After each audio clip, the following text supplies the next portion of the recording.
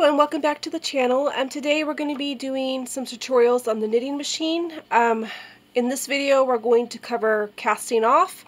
This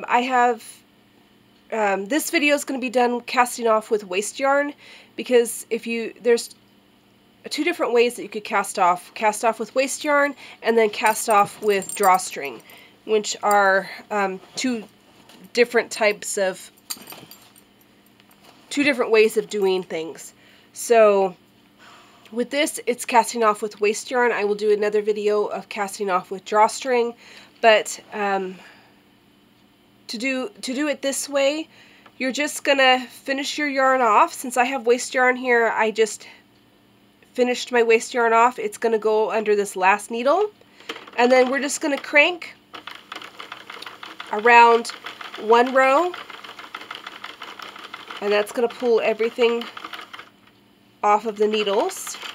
And then in the next row, it's going to pull it off the machine.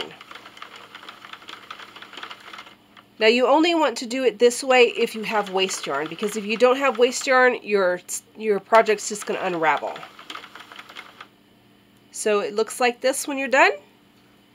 And then you have the waste yarn on your project, so you can pick up the stitches and close the tube however you want.